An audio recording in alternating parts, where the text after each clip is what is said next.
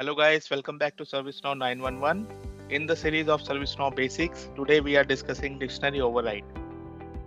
So this concept of dictionary override will come into picture when we have a parent-child relationship in tables. That is the parent table and the child table, which we have seen lately in incident and task table. So let's go to the instance right away. This is our instance.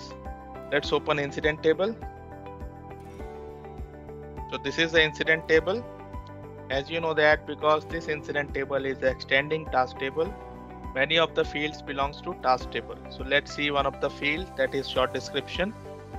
If you see the show here, right click on show. You can see all the basic things here. That is the field name and the table. The table is task table, but we are seeing it on incident table.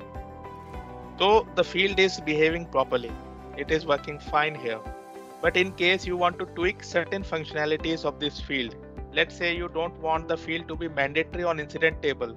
That is only on incident table. Mark my words, not on the task table or the other tables where the field is being used. Okay. So in order to do so, the concept of dictionary override comes into picture. The same is being conveyed by these two words, that is dictionary override.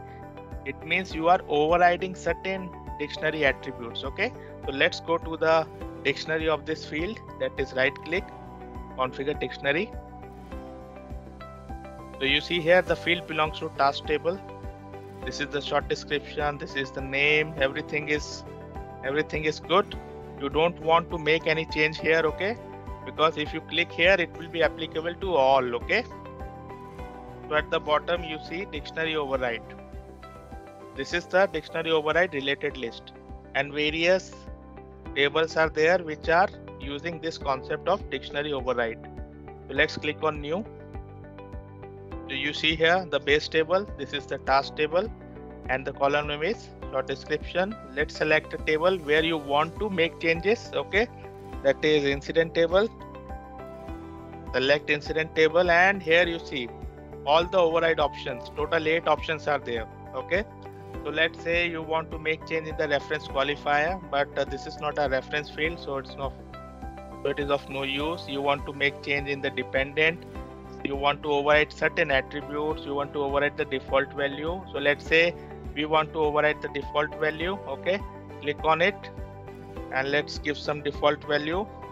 Please override incident dot description. Okay.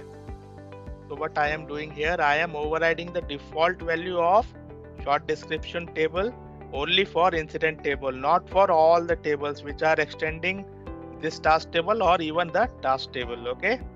So if you want to override mandatory, you can do so. Okay. If you want to override read only, you can do so. Let's say let's make this field read only. Okay. I am overriding two things, default value and read only. Click on submit.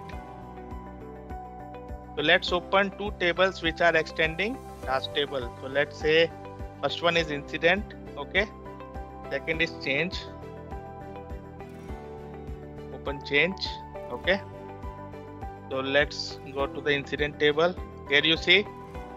So if you remember, we have overridden two things. First one is read only. So it is read only here in incident. And second thing is the default value. So you see the same text of default value. Let's see if the same is available for change request or not, change table or not. Click on new. Let's say click on normal. So you see here there is no change at all. Okay, the changes, the dictionary override which we have created is now working for incident only because we have opted for incident table only. Okay, no other child table is impacted by the dictionary override thing because we have carefully drafted it for incident table only. So friends, I think you got it now.